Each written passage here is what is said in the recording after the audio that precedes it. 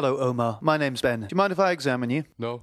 First, make a thorough inspection. Look for deformity. The patient should be comfortable and adequately exposed. Get good views from in front and behind the patient, including the axillae. The abnormal contour of posterior dislocation is best seen from above. Is there evidence of swelling or muscle wasting? Consider the size and position of the scapulae. Can I ask you to stand up and lean against the wall for me, please? Pressing against a wall can elicit winging of the scapula, seen after paralysis of the serratus anterior. That's fine. Remain standing. Palpate along the clavicle from the sternoclavicular joint to the acromioclavicular joint. Let me know if it's uncomfortable at any stage. Clavicular fractures and acromioclavicular joint injuries are accompanied by deformity and local tenderness. Also palpate the acromion, the coracoid process and the scapular spine.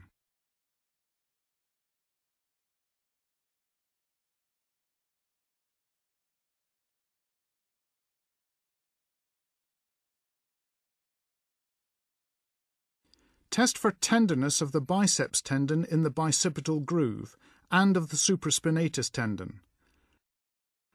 Hyperextend the shoulder to bring the supraspinatus tendon anteriorly out from under the acromion. The next two tests of shoulder movement are best seen from behind. Can you put both of your hands behind your head, please? This tests abduction and external rotation. And now reach behind your back and reach up as far as you can between your shoulder blades with your hands. This tests internal rotation. Proceed with full examination if you found pain, swelling or limitation of these movements. Now can you bring your shoulder forward like that? Demonstrate the range of motion in flexion. As high as it will go. And back down to your side. And back up the way, like that. And then extension and abduction observed from behind. And back down to your side. This time, can you bring your arm out to the side as far as it will go? During abduction, palpate the inferior pole of the scapula to determine the degree and smoothness of the scapular component of this motion. Measure shoulder rotation with the arm abducted and the elbow flexed. Now with your arm by your side like that, can you move it out to the side? This is external rotation. And now reach behind your back, and again reach up as high as you can with your thumb. Internal rotation is expressed as the highest spinous process that the patient can reach with their thumb. Now, Omar, can you bring your arms up to the side like that for me? Hold them there, and don't let me push them down. Assess the ability of deltoid to abduct against resistance, comparing left with right. Also, check the patient's ability to initiate abduction against resistance with the arm down at the side.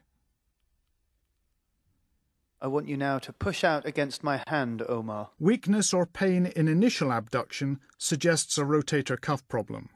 The next test is for subacromial impingement. I'm now going to bring your arm all the way out to the side and up to your ear. After passive abduction, now bring it back down slowly. The painful arc occurs on controlled adduction. Is it painful at any stage? No. In impingement, pain would be reported between 60 and 120 degrees of abduction. Now, Omar, can you reach again around behind your back? With your hand now, I want you to push out against my hand. In this position, subscapularis is isolated as the only muscle contributing to internal rotation. Relax. Next, we test the external rotators, infraspinatus and teres minor, with the arm adducted. Just flex your elbow up and bring your arm out. Now push out against my hand as hard as you can. With the shoulder adducted and in 30 degrees of flexion, the contribution of deltoid is limited. Thank you very much.